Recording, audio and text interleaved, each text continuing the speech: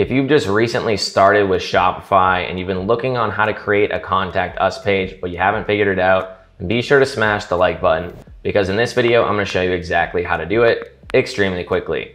Before we get into it, my name's Ecom Tom, and you've landed on one of my quick Shopify tips where I drop a tip like this every single week on beginner things that you might not understand right away and try to make them easy for you. So if you wanna learn more, please be sure to subscribe and check out the playlist that I already have created. And if you want to learn how I personally make money with Shopify, please check out my free Shopify mini course down below. And with that, let's go into my computer and let's get into it. So as you can see right here, I have a contact page. It's nothing fancy, but the main thing about a contact page is that it has the forms to fill out so that you can be contacted. Almost every single theme has this built in, but it might not be very intuitive right away. So I'm gonna show you exactly how to do it. So basically what you wanna do is you wanna go into your online store and then click on pages. A lot of themes will actually start with a contact page, but if not, I'm going to show you because that's probably why you're here. Once you click on pages, you wanna click on add page. And once that loads, you're gonna realize that over here on the side, it's gonna say theme template.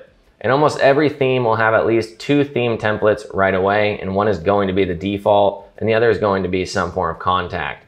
So say we were going to make a contact page for the video that says contact us, and it's just with the default page. I'm gonna click save, and I'm gonna show you what it looks like. We click view page. You're gonna realize it just says contact us on it, and it's not really very helpful. But what if we were to change it to the contact theme page and click save?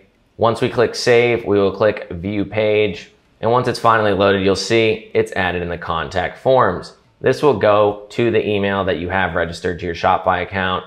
And that's pretty much all you really need to know to make a contact us page.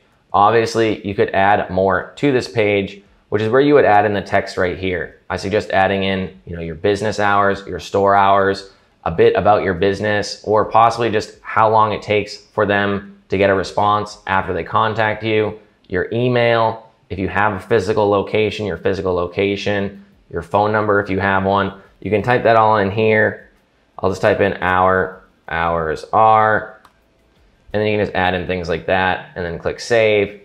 And then once we've already hit save, we want to wait a little bit, hit view page, and you'll notice that it says our hours are. So you can add in all sorts of text right here, and then this will still be down below, giving the customer the ability to easily contact you and you to easily get their emails.